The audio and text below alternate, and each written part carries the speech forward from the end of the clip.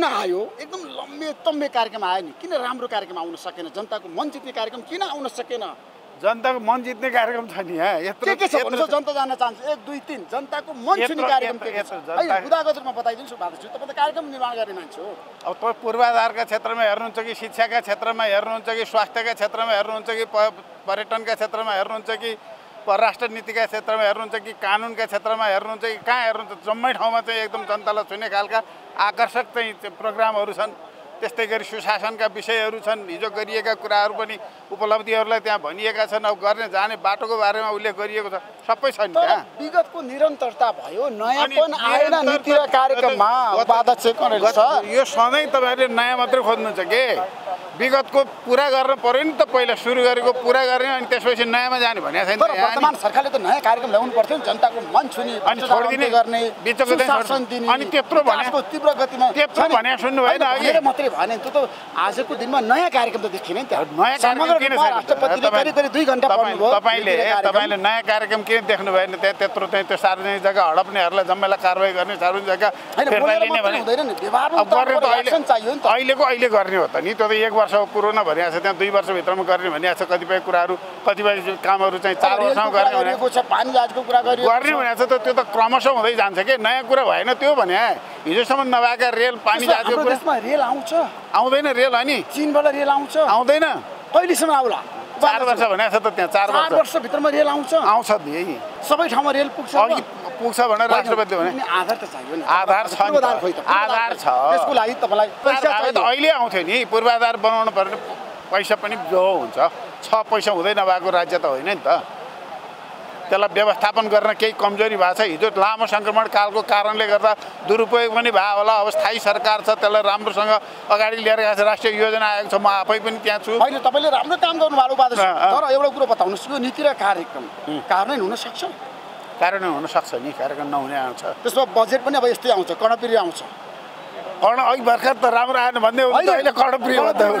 जनताको लागि छ नि शब्द जनताको लागि शब्द मात्र होइन व्यवहार पनि हुन्छ त्यो व्यवहार हुन्छ तपाईँले सुन्नु भएन अघि 3 वर्षदेखि चाहिँ झन्डै 7% को आर्थिक वृद्धि दर भने कर्णप्रिय भएन राम्रो कुरो भएन हिजोसम्म 4-3-0 त्यस्तो थियो तपाईले डबल अङ्कको कुरा गर्नुभएको थियो नि हो त अब जाने भनेको छ नि त त्यहाँ भनेको छ नि अब 4 वर्षपछि चाहिँ डबल अङ्क पुग्ने हामी भनेको छ नि त त्यहाँ त्यसलाई साधन र स्रोत चाहिँदैन चाहियो त साधन र स्रोत पनि आइराखेको छ यसलाई विदेशीले दिन्छ तपाईँलाई विदेशीले पनि देलान् स्वदेशी नेपाली पनि धनी हुँदैछन् त्यो स्वदेशीले दिन्छन् सङ्घ संस्थाहरू स्थापना हुँदैछन् सरकारको राजस्व वृद्धि हुँदैछ ठाउँ त ठाउँ हुँदै नभएको हो र त्यसो भए नीति र कार्यक्रम समग्रमा राम्रो छ उत्कृष्ट छ एकदम उत्कृष्ट छ कार्यान्वयन गर्न सकिन्छ थ्याङ्क यू सो मच धन्यवाद छ ल यो कार्यक्रमले जनताको मन जित्न सक्छ कि सक्दैन समग्र नीति र कार्यक्रम सुनिन्जेल एकदम राम्रो छ तर त्यो कार्यान्वयनमा आउने चाहिँ त्यो ठोस योजना चाहिँ छैन किन छैन ठोस योजना त्यो के गर्ने भन्ने 5 वर्षको योजना त छ नि गुरु योजना छ होइन कसरी गर्ने भन्ने अहिले परसो भन्न दिनु न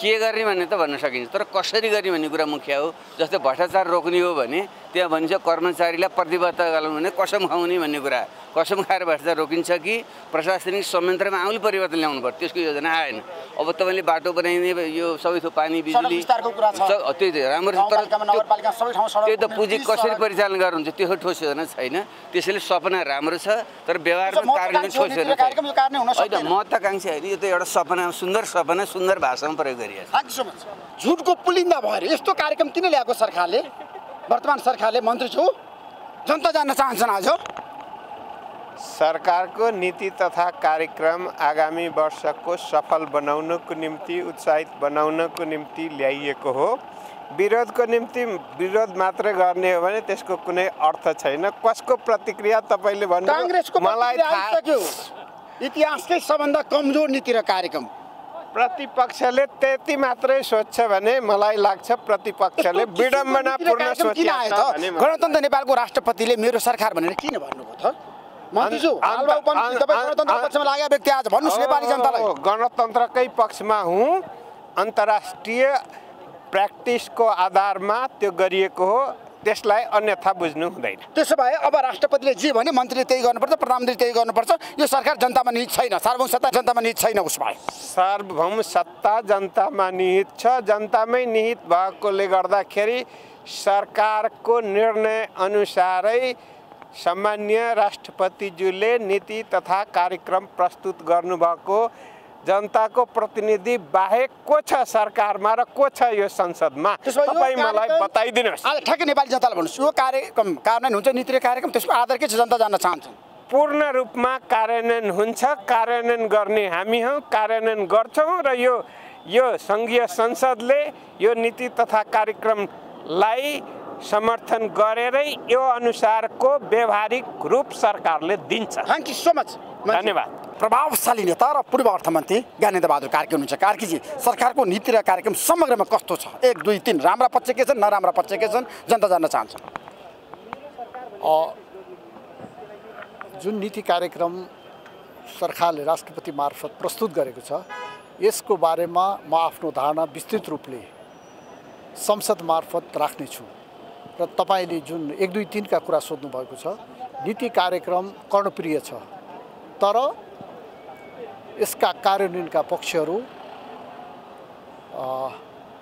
माथि धेरै ठुला प्रश्न चिन्हहरू छन्। त्यसैले नीति कार्यक्रम सुन्दा जति राम्रो छ यसको कार्यान्वयनमा त्यति नै धेरै ठुलो आशंका छ। त्यसो भए नीति र कार्यक्रम कार्यान्वयन हुन सक्ने आधारहरू छैन आजको दिनमा वर्तमान सरकारले गर्न सक्दैन। वर्तमान सरकारले 1 वर्षको समय विगतको वर्षमा जुन नीति कार्यक्रम मार्फत जनतामा जुन उत्साह थियो त्यो उत्साह सेलाएर गइसकेको छ र यो नीति कार्यक्रमलाई एउटा नियमित राष्ट्रपतिद्वारा प्रस्तुत हुने नीति कार्यक्रमको रूपमा मात्रै जनताले महसुस गर्न थालेका छन्। तर 5 वर्षको लागि भनेर आएको सङ्केत त गर्नु भएको छ नि राष्ट्रपतिले। यो कार्यक्रम त यो सरकार त अझै पनि 4 वर्ष काम गर्न पाउँछ नि। ज्ञानेन्द्र बहादुर कार्कीजी, समग्र रूपमा रेलको कुरा आएको छ, पानी जहाजको कुरा आएको छ, भ्रष्टाचार अन्त्यको कुरा आएको छ, पूर्वाधारको कुरा आएको छ, सडकको कुरा आएको छ, देशभरिको सबै सडक पिच गर्ने भनेर भनिएको छ। त्यसको परिणाम चाहियो।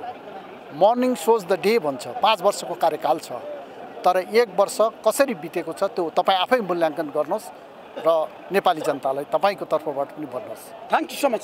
धन्यवाद। नीति र कार्यक्रम एकदम राम्रो भएन। यसले देशको विकास समृद्धि गर्न सक्दैन। यो झुटको पुलिन्दा भएर नि प्रतिपक्षको आरोप होइन। प्रतिपक्ष कसरी भन्नुभयो थाहा छैन। सम्भवतः अहिलेसम्म आएका नीति कार्यक्रममा यति सबै कुरा समेटेर सबै क्षेत्रलाई समेटेर यति वर्षभित्र यो काम गरेर यति लक्ष्यका साथ अगाडि बढ्ने भनेर जसरी आएको छ सम्भवतः यो पहिलो नै कार्यक्रम हो। यसका धेरै कुरा समेटेर आएको हुँदाखेरि चाहिँ अब कसरी प्रतिपक्षका साथीहरूले यसलाई चाहिँ विश्लेषण गर्नुभयो तर अत्यन्तै एउटा उत्कृष्ट खालको र चाहिँ मुलुकलाई एउटा चाहिँ ड्राइभ गर्ने र गन्तव्य स्थानमा पुर्याउने गरी सुखी नेपाली समृद्ध नेपालको जुन सङ्कल्प हो त्यसलाई पुरा गर्ने गरी यो कार्यक्रम चाहिँ आएको छ। त्यसो यो कार्यक्रम राम्रो छ, उत्कृष्ट छ, कार्यान्वयन गर्न सकिन्छ, त्यो आधार छ वर्तमान सरकारसँग। होइन, यसमा त जति कुरा आएका छन् नि हामीले हो सङ्कल्प गर्नुपर्छ। एउटा चाहिँ होइन पुरा हुने आधार दिनु पर्यो जनतालाई। कति दिनसम्म झुटो बोलिरहने? होइन पाण्डेजी, झुटा होइन। हामी सधैँ कामै नगर्ने भन्ने छुट्टै कुरा हो तर हामी काम गर्ने भने यो जुन खालको नीति कार्यक्रम आएको छ जसरी यसले धेरै कुरा समेटेर ल्याएको छ हामी एउटा चाहिँ अठोट चाहिँ गरौँ, एउटा सङ्कल्प गरौँ र मनले चाहिँ एउटा डिटर्मिनेसन गरौँ कि हामी मुलुक निर्माण गर्छौँ भन्यो भनेदेखि यो नीति कार्यक्रम अत्यन्त उत्कृष्ट छ। यसलाई कार्यान्वयन गर्नुपर्छ। कार्यान्वयन हुन्छ अब पनि भएन भनेदेखि हामी कहिले गर्ने? त्यस कारण चाहिँ यो कार्यान्वयन हुन्छ र गर्नुपर्छ। यसले बिल्कुल नीति र कार्यक्रमले यसले धेरै कुरा समेटेर ल्याएको छ। होइन, यो त पैसा त निस्कन्छ। एउटा कुरा म अनुरोध के गर्न चाहन्छु भने हामीसँग रिसोर्सको अभाव, बजेटको अभाव चाहिँ हुँदैन। हामी त्यो इच्छा शक्ति हामीसँग हुनु पर्यो। हामीसँग चाहिँ त्यो खालको चाहिँ सबै संरचना तयार गर्ने खालको बजेट हामी चाहिँ आफै तयार गर्न सक्छौँ। त्यस कारण चाहिँ यसमा जसरी समेटेर आएको छ जसरी हाम्रो चाहिँ यहाँ भएको सम्पदाहरू खनिजदेखि लिएर त्यसलाई चाहिँ रिसोर्स मोबिलाइज गर्ने कुरादेखि लिएर अरू कुरा आएको छ यसले हामी सामर्थ्य र हाम्रो चाहिँ समृद्धिलाई अगाडि बढाउन सक्छौँ। त्यसमा चाहिँ हस्, धन्यवाद। हाम्रो बिचमा नेपाल कम्युनिस्ट पार्टीका प्रभावशाली नेता र पूर्व अर्थमन्त्री सुरेन्द्र पाण्डे हुन्छ। सुरेन्द्र पाण्डेजी, सरकारको नीति र कार्यक्रम साँच्चीकै भन्यो जनताको मनमा छुने गरी, मनमा बस्ने गरी, विकास र समृद्धिको जग बसाल्ने गरी आएन, खालि निबन्ध जस्तो आयो भन्नेहरू धेरै छन् नि। होइन, त्यो त लेख्दाखेरिमा त्यो निबन्ध पनि हुन्छ नि। तर कुरा के हो भने यसले केही नीतिगत कुरा गरेको छ। अब यसलाई बजेटले कति ब्याकअप गर्छ जस्तो 2-3टा कुरा यसले गरेको छ। एउटा 753 वटै गाउँ र नगरपालिकाको केन्द्रमा चाहिँ ब्ल्याक टप रोड बनाउँछु भनेको छ, कालोपत्रे गर्छु। दोस्रो यसले के भनेको छ भने 7वटा प्रदेशहरूमा औद्योगिक क्षेत्र बनाउँछु र सबै गाउँ र नगरपालिकाहरूमा चाहिँ खास गरी गाउँपालिकाहरूमा औद्योगिक ग्राम बनाउँछु भनेको छ। एकातर्फ त्यसले औद्योगिक ग्राम गरेर उत्पादन वृद्धिको कुरा गर्छ छ, अर्कोतर्फ यसले पूर्वाधार वृद्धि गरेर चाहिँ समृद्धिको कुरा अथवा त्यहाँको जीवनस्तरलाई माथि उठाउने, त्यहाँको क्षमतामाथि अभिवृद्धि गर्ने कुरा गरेको छ। अब यो चिज चाहिँ बजेटमा आउँदाखेरिमा बजेटले ब्याकअप गर्छ कि गर्दैन, आवश्यक पैसा त्यसले राख्छ कि राख्दैन, त्यसले यी कार्यक्रमहरूको कार्यान्वयनको अवस्था निर्धारित गर्छ। त्यस हुनाले यसमा नयाँ कुरा नै छैन भन्ने होइन, यसले नयाँ कुरा पनि राखेको छ। निरन्तरता हो, महत्त्वाकांक्षी आयो कार्यक्रम, नयाँ कुरा केही छैन, यो झुटको पुलिन्दा हो भनेर कङ्ग्रेसले आरोप लगाइसक्यो सुरेन्द्र पाण्डेजी। होइन उसले लाउनु त स्वाभाविकै हो नि, प्रतिपक्षको कामै त्यही हो। हामी पनि प्रतिपक्ष हुँदा त्यस्तै कुरा गर्दथ्यौँ। त्यस हुनाले प्रतिपक्षले गाली गर्यो भन्ने बित्तिकै त्यसमा बहकिनु हुँदैन, तपाईँहरू जस्तो मिडिया पनि बहकिनु हुँदैन। प्रतिपक्षको काम त्यो ठिक छ, उसले औँल्याउन सक्छ, औँल्याओस्, त्यो राम्रो कुरा हो। तर यसले केही आकाङ्क्षा राखेको छ, केही महत्त्वाकांक्षा पनि राखेको छ। तर महत्त्वाकांक्षा अनुसारको काम चाहिँ मैले अघि नै भनिसकेँ कि पैसाले नै यी सबै कुरा निर्धारित गर्छ। हरेक कुरा गर्नको लागि पैसा चाहिन्छ, त्यो पैसा चाहिँ त्यहाँबाट उसले चाहिँ ब्याकअप गर्छ कि गर्दैन, दिन्छ कि दिँदैन, त्यो कुराले नै यो कार्यक्रमको कार्यान्वयनको सुनिश्चितता गर्छ। विकास र समृद्धिको लागि नीति र कार्यक्रम कार्यान्वयनको लागि पैसा चाहियो, बजेटमा त्यो कुरा व्यवस्था गर्न सकेन भने यसको औचित्य रहँदैन। स्वाभाविक होइन, कार्यान्वयन होइन, किनभने के छन् जस्तो अहिले पनि उसले यही नीति तथा कार्यक्रममा एउटा कुरा उल्लेख गरेको छ कि पुँजीगत खर्च हुन सकेन, खर्च नहुनका कारणहरूको अध्ययन गरिनेछ भनेको छ। त्यसैलाई जोडेर उसले के पनि भन्छ भने यो सार्वजनिक खरिद ऐनमा रहेका जटिलताहरूलाई चाहिँ संशोधन गरिनेछ र यसलाई सरलीकृत गरिनेछ या त्यो कानुन बदलिनेछ, त्यसद्वारा गरिनुपर्ने चाहिँ खर्चको कुरालाई बढाइनेछ भनेको छ। अब यो सँगसँगै यसले सुधार गर्नुपर्ने कुरालाई पनि औँल्याएको छ, यसरी गर्छु या गर्नुपर्ने छ है भनेर पनि बताएको छ। सँगसँगै यसले मैले यो गर्छु पनि भनेको छ। अब त्यो दुईटाको बिचमा मैले अघि नै भने यसले एउटा कानुनी सुधारको कुरा पनि खोजेको छ, अर्को यसले पैसाको आवश्यकता पनि औँल्याएको छ।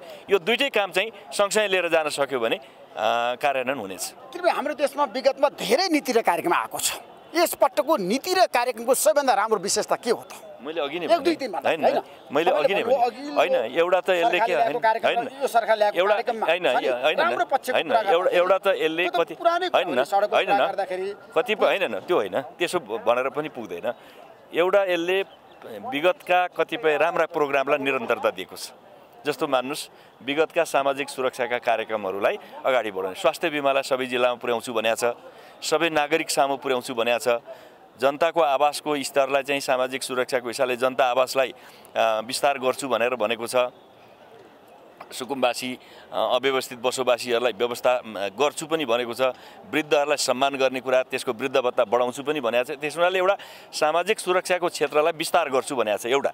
दोस्रो यसले के गर्छु भन्छ भने चाहिँ पूर्वाधारहरू निर्माणको कुरामा अगाडि बढाउँछु भनेको छ। तेस्रो के भन्छ भने कानुनमा रहेका त्रुटिहरूलाई र प्रदेश र अन्तर चाहिँ स्थानीय तहको चाहिँ असमानता नहोस्, त्यसले समान हिसाबले लिएर जान्छु भन्ने कुरालाई पनि गरेको छ र देशव्यापी रूपमा औद्योगिक क्षेत्र र औद्योगिक ग्रामहरू उत्पादन चाहिँ निर्माण गरेर उत्पादन वृद्धिको कुरा गरेको छ। मलाई लाग्छ यी तीनटा कुराको आधारमा हेर्दाखेरिमा यसले सामाजिक सुरक्षा चाहिँ पूर्वाधारको विकास र उत्पादन वृद्धि यो तीनै पक्षमा यसले कुराहरू गरेको छ। अब यसलाई बजेटले कसरी ब्याकअप गर्छ हेर्नुपर्छ। धन्यवाद।